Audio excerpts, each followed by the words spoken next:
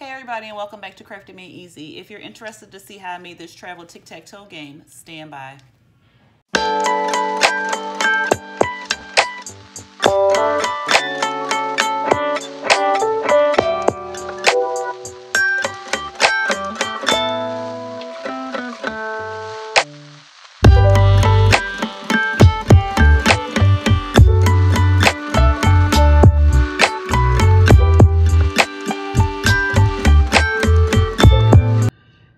So the items you will need for this project will include these cubes, and you can get these wood craft cubes from the Dollar Tree. You'll also need this type of burlap bag. You can purchase this from Amazon. I will have it listed in the description box below. You'll need some heat transfer vinyl, some regular 651 vinyl, transfer tape, a weeding tool to weed out your design, and a program that allows you to cut out vinyl and HTV. I will be using Cricut Design Space. I believe that is all that you'll need for this project. If I miss anything, I will definitely put it in the description box below. All right, with that said, let's get started. Okay, so the first thing you're going to do is measure your bag. My bag is a 4x5, so I'm going to go ahead and take a square and measure it out to 4x5.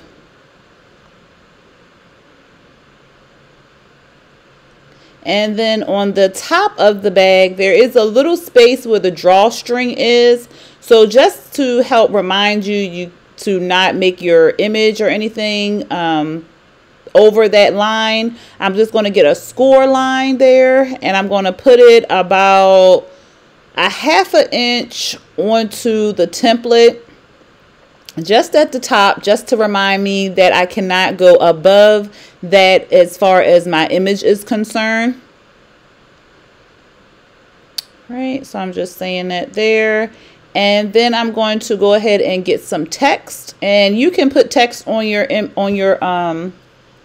bag if you want to. You don't necessarily have to, but I decided to put tic-tac-toe, and I'm just going to use some basic font to do that. I can't remember which font I used, but it'll be up there on the screen. It was some kind of whimsical font, and I can't really see what it says. Something brown, I'm not sure, but I'll go ahead and highlight the letters for you so you can see it on the template. I'm just going to move it down a little bit.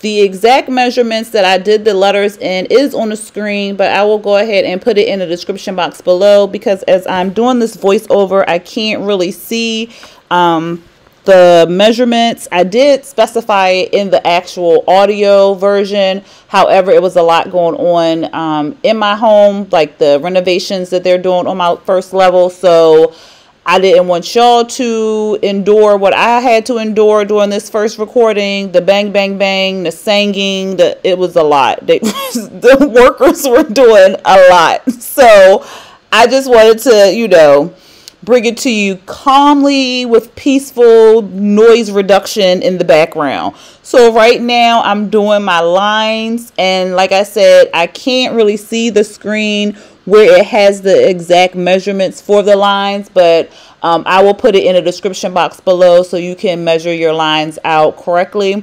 You're going to have 4 of them. I'm just bringing it across to see how it fits on the bag. It is a little too long, so I'm going to go ahead and make it smaller. And then I'm putting it back on the bag, or the template of the quote-unquote bag, and then just making it a little bit smaller. And then I do believe I made my words a little bit smaller, because they just seem to overpower the bag a little bit too much. So I just made those a little bit smaller. There you go. Yep. And like I said, I will have the exact measurements down in the description box below, because I'll just look back in Cricut and see what they exactly were. But I'm just measuring that out, and that looks good to me. So then I'm going to go ahead and duplicate that line. So you just, like I said, you just need 4 lines, and I'm showing you what the measurements are. So on your screen you should see exactly what they are, but if for any reason you can't, they will be in the description box below. Right, and so I'm going to duplicate the lines because there's no need to measure out 3 other lines. Just go ahead and hit that duplicate button. And then you're going to start forming your board. So you're just going to put 2 vertically, 2 horizontally, horizontally. Cannot get that out. And you're just going to turn it to the, yep. And then you're just going to place them the way you want your board to look, or a normal tic-tac-toe board. I was having difficulties with the align button. Like I could not, the distribute button was not working for me unless I highlighted all 4, and then it still wasn't quite doing what I wanted it to do. So what I ended up doing, and you'll see right here where it kind of just centers it vertically, like they put the 2 lines together, and that's not what I wanted. So what I ended up doing is just taking 1 line and using the shift key, holding the shift key down and just moving the other line up. You'll see that in a second, I think, because I tried to use the buttons a couple times, and you see my distribute button is not highlighted unless I do all 4, and I don't remember that being an issue before, so I don't know. Maybe I was doing something wrong. If you know what I was doing wrong, please put it down in the description box, because I cannot figure it out. And I know it's something simple because I've done it before, but for some reason I just cannot remember what it is. But anyway, I just held down the shift key and moved the line up so it was even with the other line. And then I did the same with the lines going horizontally. All right. All right, so once I got the lines the way I wanted them to be, I highlighted all 4 of them and I grouped them. And then I hit the, I wanted to make sure how they look on the template. And then I went and welded them together so you didn't see any of the heat transfer linking it up together, so it just looks seamless. So I after I did that, I went ahead and just highlighted it so I could see it better on the template, and then I started to work on the X's and O's. So the measurement for the cube, the little square, I believe is 0.56 inches, and that's written on the bag. So all I did was just go to the top, you make sure you unlock your lock, and then type in 0.56, and you just do it on both sides, and it will make a cute little square. And then you just go to your text and make sure you lock that shape, because if you move it, your measurement is all off. Then I just went to the text and typed in an X. And then I scaled that down to size so it would fit on our cube. And so I just made it a little bit smaller so it would fit nice and neatly. I moved that off of the cube, and then I went to the text box again and made a O. And you just repeat the same steps. You just measure it down so it fits nicely on the cube. And then you will duplicate the X and the O 5 times. So you'll have 5 X's and 5 O's. Now you only actually need 9 to play the game, but it's always good to have a little extra. And like I said at the end, if you are putting these on your site or in your business, make 2. So have 6 X's and 6 O's. So in case, you know, if 1 gets lost or 2 gets lost, they always have the exact amount of pieces to play the game or whatever. So it's just a little extra incentive for your customer. But at any rate, once that's all done, you just hit make it and you're ready to cut.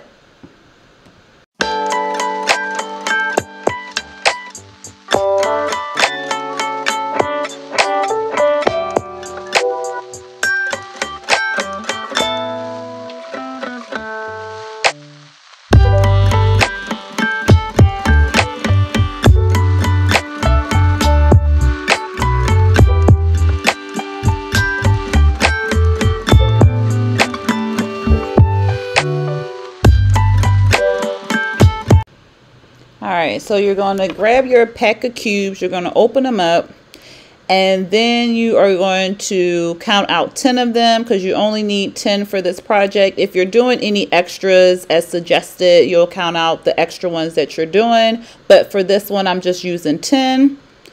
They felt a little rough, so I just got my sand block and sanded off one side of the square just so my vinyl could adhere a little bit better. Now, if you wanted to, you can put your X's and O's on all 4 sides. That's totally up to you. I just chose to do one side. You can also paint your cubes if you want to. I chose not to because I kind of like the natural color because they match the bag. But it's kind of up to you on how you want your design to look and how you want to present it in your company. I just wanted it to look natural, and I just wanted one side of the cube to have the X and the O on there. But again, if you want to, you can do that. You can put it on all 4 sides, but just remember that you'll need to cut out extra X's and extra O's. All right, so I was just seeing if my X would fit on the cube, and let me tell you, it fit exactly. So there was not enough room for it to miss.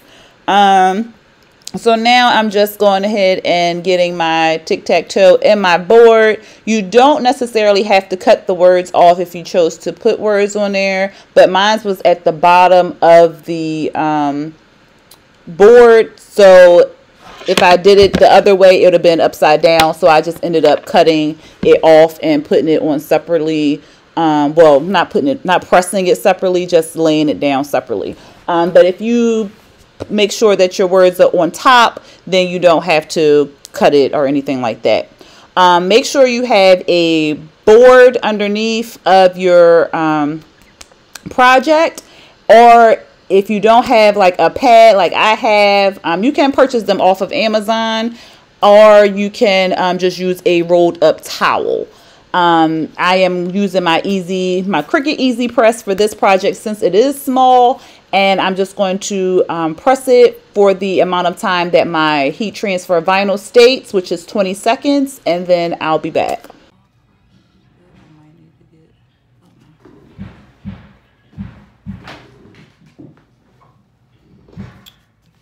Alrighty, so that is nicely pressed, and then you'll just go ahead and remove the protective cover.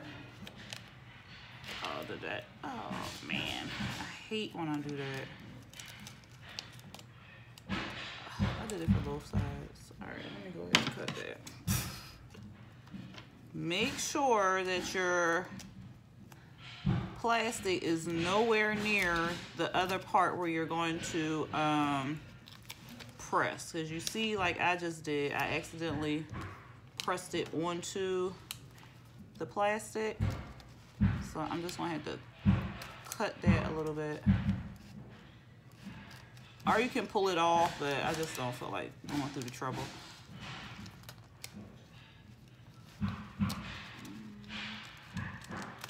There we go. I'll just cut it off. Alright, but make sure when you do press it and you have two things that you cut close to the other edge so you don't accidentally press the vinyl onto the other plastic. Alright. So I'm actually going to have to press that a little bit more because of that. So I'm going to press that top a little bit.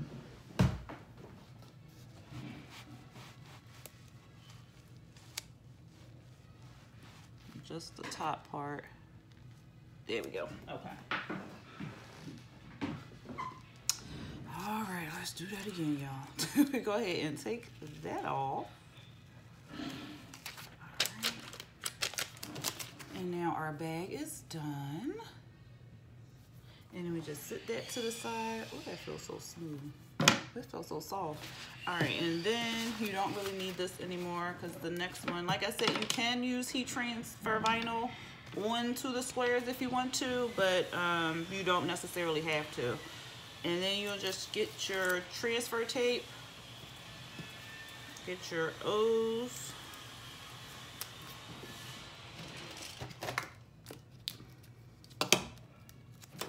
and then you'll just just plop it onto the middle. Burnish it on there.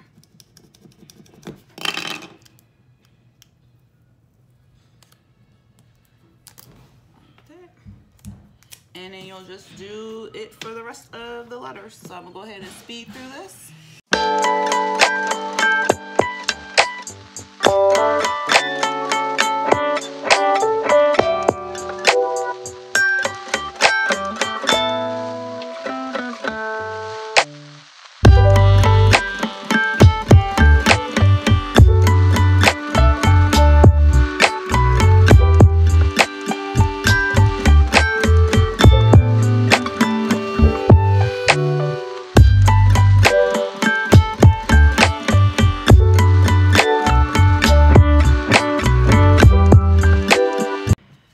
So the X's and O's are all done. Let me move it this way. And the tic-tac-toe bag is all done as well. Now you can spray a clear coat of this on the letters to just kind of protect the vinyl from falling off, but it shouldn't fall off because this is 651 vinyl and it should adhere to there very well. And then this is HTV, so you don't have to protect this at all. This is on here, okay? And you're not washing it or anything like that, so it shouldn't come off at any time or anything like that. But that's pretty much it, y'all. This is a quick little easy fun travel tic-tac-toe for the family. And like I said, you'll have an extra piece because you'll only use 9 pieces, but it's always good to have an extra piece just in case you know, you're on the road and you lose one. So you could, if you're selling these, add 2 extra pieces, so make 12 instead of the actual 10. So yeah, so 6 X's, 6 O's, and put in there just in case, especially if they're like traveling with it or whatever. It's just, you know, for them, it'll just be like a little extra incentive for the customer. All right, and then once you're done, you put it all in the little baggie, close the drawstring up, and boom, it's ready to play again. All right, y'all, so I hope y'all enjoyed this little tutorial on how to make a travel tic-tac-toe game. If you enjoyed this video, go ahead and hit that thumbs up button. If you are not subscribed to my channel, please go ahead and hit that subscribe button along with the notification. Look at me, I can't talk. Along with the notification bell to be notified when I drop new videos. And also, if you are not a part of my Facebook group, it is called Crafted Made Easy, same as my YouTube name. If you can go ahead and click into that Facebook group and post as much as you want to post all of your creations, post any questions you may have, and I will more than likely get to the questions in the Facebook group faster than I can on YouTube, because sometimes YouTube doesn't show all of the questions or the comments that you post, so I don't see all of them. So if you have a serious question or something about a project or a project that you're doing and you don't see any response to the comments in the YouTube page, go ahead and put it on the Facebook page, or just DM me on my business Instagram, and I'll be able to answer your question there. Or email me. All that information will be in the description box. All right, y'all. I think that's all I have to say to y'all today. I hope y'all have a great day, and until next time, peace.